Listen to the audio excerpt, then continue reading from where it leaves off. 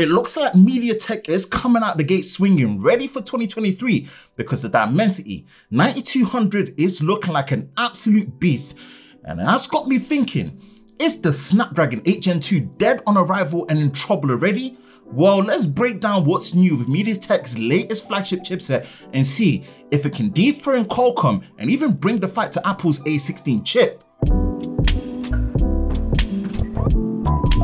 Yep, MediaTek are not wasting any time in making sure they're ahead of the game, as the Dimensity 9200 is bringing not just the performance and efficiency gains you would expect to see from a new flagship chipset, but it's also leading the way in a lot of new hardware, firmware, and software features that we've not yet seen, which in turn is looking to give you the most advanced smartphone mobile experience we've hopefully never seen yet. Now, the Dimensity 9200 is based on an 8-core design with one high-end performance Cortex-X3 core, 3 Cortex A715 cores, and 4 efficiency cores that are based on the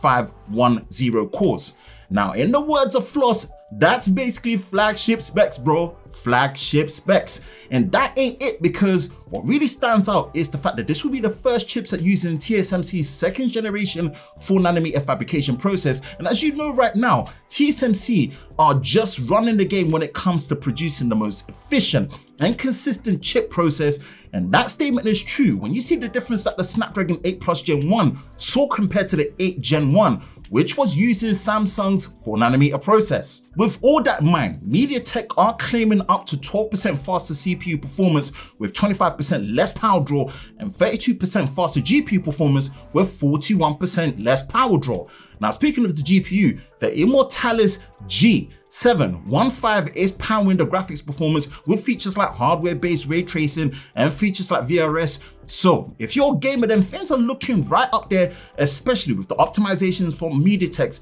Hyper Engine 6.0. Now, if we go back to the things the Dimensity 9200 is bringing, first to the chipset, the 2nd generation 4nm TSMC processor is one thing, but this should be the first chipset using LPDDR5X RAM, offering 13% more bandwidth. And to top it off, the 9200 should be the first to support UFS 4.0 storage, offering what should be the fastest storage you can potentially get right now on a smartphone. With the combination of using the Cortex-X3 and the A715 cores for the first time, LPDDR5X RAM, UFS 4.0, this is MediaTek pulling out all the stops for the 9200 and could seriously shift the tide in flagship chipsets when it comes to 2023. And hey, if you're enjoying this breakdown so far, then make sure you hit that like button, subscribe, hit that notification bell so you're part of Team TLS, the Tech Lover Squad, so you don't miss any future videos on the channel. That out of the way, let's continue with the breakdown. MediaTek ain't stopping there, because when it comes to connectivity, they're bringing things up to and even ahead of standard,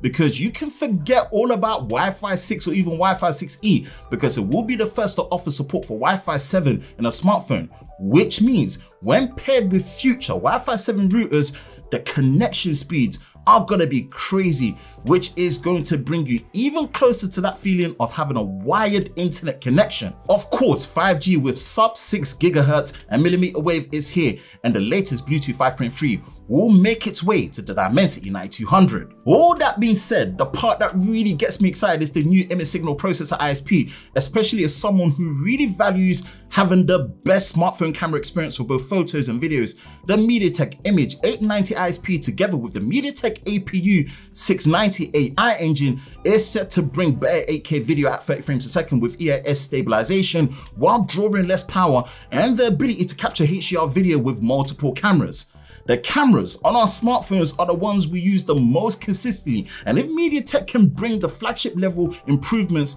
and features to both photos and videos with the Dimensity 9200, then I'm all in to test it and see just how good it is. From the new Mirror Vision 890 display engine offering support for things like full high definition plus resolution with 240Hz display panels, the 2nd generation 4nm TSMC process, the beast that is the Immortalis G715 GPU, the latest Wi-Fi 7, LPDDR5X RAM, UFS 4.0 support as a complete package. So far, the Dimensity 9200 is shaping up to be a big W for MediaTek. But not so fast, because the real question is, how soon are we going to see it in a flagship phone next year in 2023? And how well is it going to compete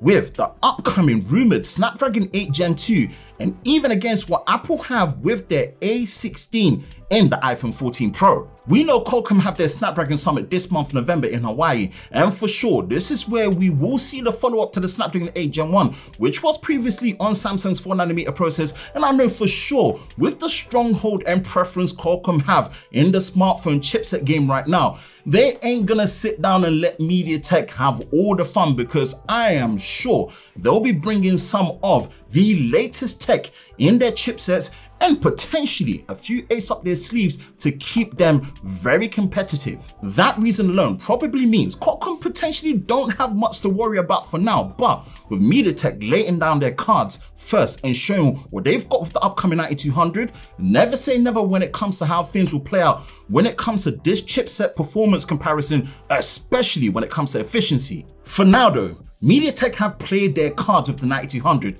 and they're basically saying that the ball is now in your court, Qualcomm, and for that reason alone, I'm eager to see how this plays out. And for all you know, MediaTek might still have an ultra version of the Dimensity 9200 in the works, ready for midway through 2023.